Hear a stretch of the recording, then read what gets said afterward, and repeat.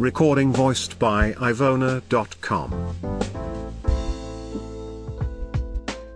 The house mouse is an extremely common pest, whose infestations frequently occur throughout the world.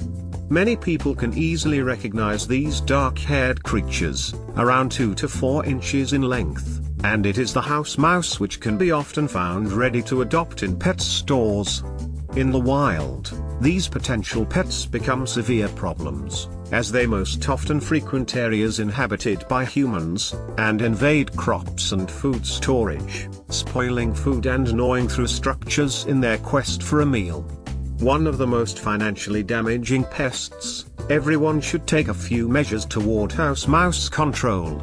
House mouse control first involves recognizing the problem, indicated by droppings or any shredding in cardboard, paper, or other similar materials.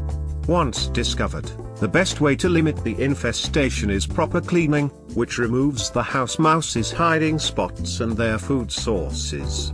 Additional house mouse control measures may be utilized by blocking any holes by which the mice may enter the home, and then laying down traps, baited with peanut butter, candy or bacon, not cheese, along walls or narrow paths where mice might run, to remove the rodents already within the house.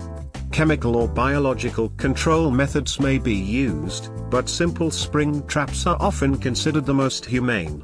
Despite their overwhelming abundance, and their persistent attitudes, house mouse control need not be a difficult process. Visit Ivona.com. Create and download recordings voiced by Ivona Voices.